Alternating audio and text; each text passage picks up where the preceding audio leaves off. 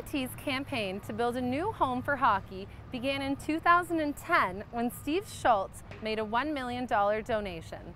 Since then, the generosity of many, including Tom Golisano and the Polisseni Foundation, have helped make the new arena a reality.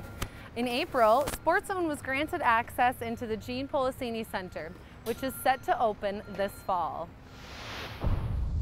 What's the progress of the arena so far?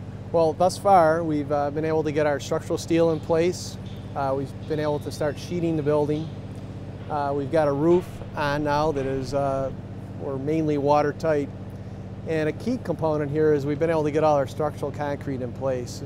We have a complete structural slab across the entire footprint of the building. We're on our last couple pours now, which is a structural slab that's beneath the ice slab. So that was key in order for us to continue with the skin of the building shell. How difficult was it throughout the winter to make sure everything would keep on track? It was very, very challenging, very challenging. The way the structure is designed, we can't skin the building unless the concrete is in place. And without skinning the building, we had a hard time keeping enough heat in the building in order for us to place concrete. So it was very challenging. Eventually we got enough heat in the building in order to place concrete, which allowed us to continue on the shell of the building. So the winter was very challenging. We were hoping for global warming to kick in, but it just didn't happen.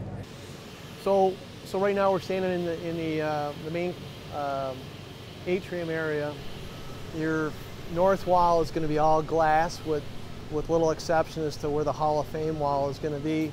And then you've got a feature stair that'll also take it to the second level here right in the northwest corner of the facility. We have end-hung scoreboards. So there'll be one positioned on this wall here on the south end.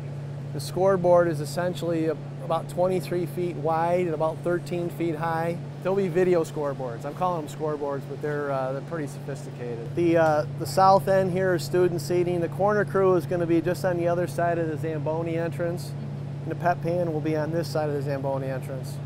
And this area is going to be all bench seating, so it'll be pretty cozy. Yeah, just like Ritter.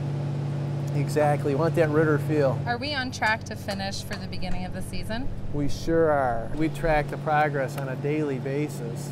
We review it on a weekly basis, and to ensure that on a macro level that we're going to hit our September 5th date, because it is construction. Not everything goes as scheduled, so you're constantly reevaluating the schedule to ensure you're going to hit your target date.